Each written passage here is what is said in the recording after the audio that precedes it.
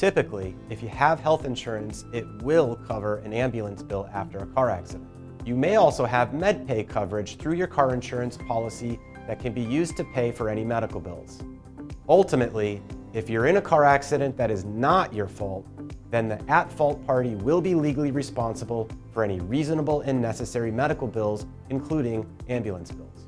However, you should note that if your health insurance or MedPay coverage, or anybody else, pays for those bills first, then they'll likely ask to be paid back using the recovery you receive in a personal injury case.